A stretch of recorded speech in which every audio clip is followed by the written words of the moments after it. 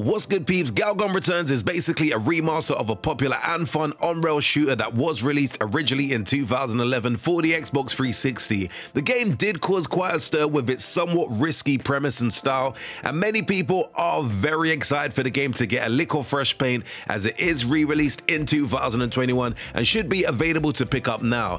If you missed out on the original Galgun, we have you covered with 5 things I feel you should know about the game before purchasing. Number 1. Galgun's Return is keeping the same gameplay as the original. It is an on-rail shooter that is set in a made-up Japanese academy where you play as a guy called Tenzu Mozuki, and he has the ability to shoot the girls of the school with a pheromone arrow as he tries to find one of the main girls that he has a thing for. Tenzui will move around on his own, and the players control the reticle on the screen, shooting the girls and the other things in the level as they go along.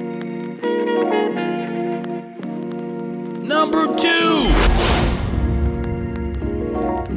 One of the key areas of the gameplay in Galgun Returns is the ecstasy shot. This remastered version has more girls than before, so it's gonna be a real test of your skills. The ecstasy shot is when you blast a girl in that very special place and she is completely overcome with euphoria.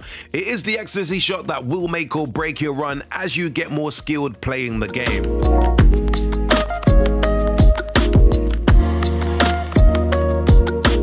Number 3.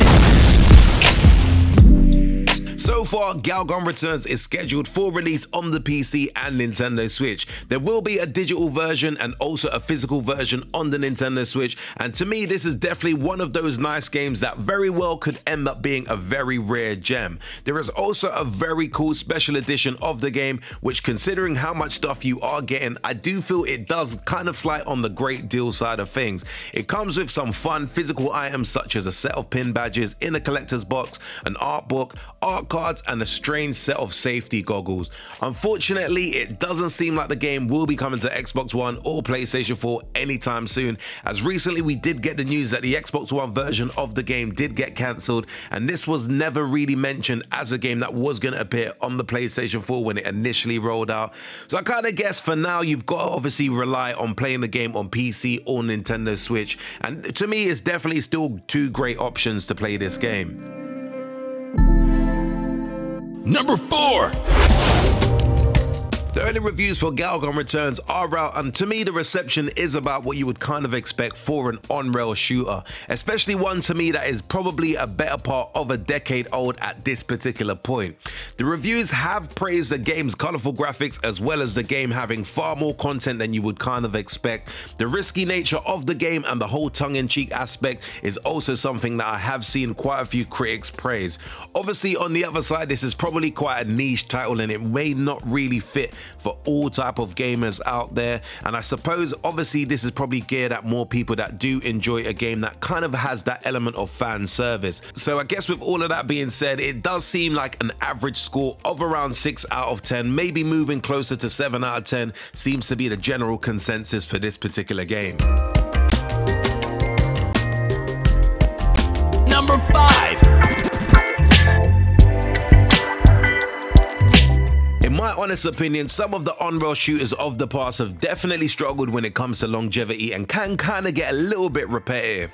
One way that Galgun seems to be combating this is with some of the game modes in Galgun Returns. You have the crazy story mode, which is a great deal of fun, and once you are done with that, you can also attack the score attack mode, the Doki Doki Carnival, and a few others in there, so there is definitely a lot to keep you entertained in this particular game.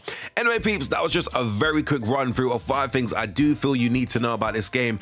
As I mentioned at the start of the video, this game should be able to purchase as of today, so this is definitely one of those games that probably will have quite a few gamers sitting on the fence. I personally already pre-ordered the game, so this game should be hopefully coming today, so I will definitely let you guys know my thoughts about this particular one, and do let me know your thoughts in the comments below if this is a game that you will be picking up or whether it's just one of those games that are just a little bit too niche for your particular liking. As always, if you did enjoy this very quick urban gameplay video, be sure to smash the like button, do hit the subscribe button if you haven't subscribed to the channel before, and until next video, we definitely say peace out, peeps. Make sure you hit that like and subscribe button for more cool urban gameplay videos.